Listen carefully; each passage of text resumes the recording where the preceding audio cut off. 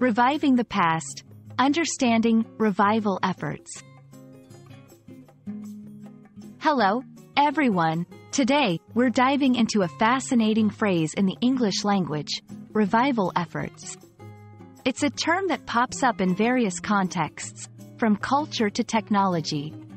By the end of this video, you'll not only understand what it means but also how to use it effectively in your conversations.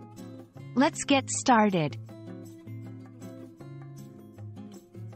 Revival refers to the act of bringing something back to life, use, or consciousness. Think of it like reawakening something that was dormant or improving what was declining. Efforts, on the other hand, signify the actions taken to achieve a goal. So, when we combine these words, revival efforts are actions taken to rejuvenate, restore, or bring renewed attention to something.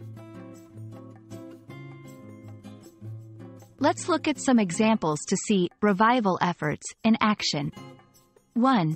Cultural revival. This could refer to efforts to bring back traditional arts, languages, or customs that are fading away. 2. Ecological revival. Here, it involves initiatives to restore endangered ecosystems or species.